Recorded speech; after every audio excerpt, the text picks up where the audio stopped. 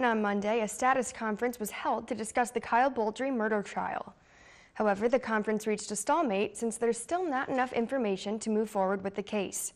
The prosecution is still awaiting DNA results, and a date still needs to be set for the forensics lab test.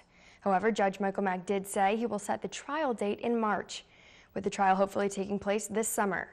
Kyle Boldrey, whose last hearing was on November 14th of 2016, has been bound over to circuit court for a 7-count warrant, including 2 counts of open murder.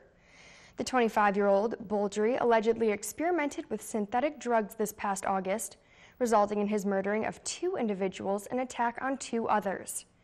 After the preliminary hearing, one of Boldrey's attorneys, Dan White, said the defense would not attempt to challenge who committed the crimes, but instead why he did, bringing to the court's attention the suspect's motivation for the crimes or lack thereof. Boldrey is charged with 2 counts of open murder, 2 counts of assault with intent to murder, 1 count of home invasion, and 2 counts of resisting and obstructing a police officer. He is currently being held at the Montmorency County Jail without bail.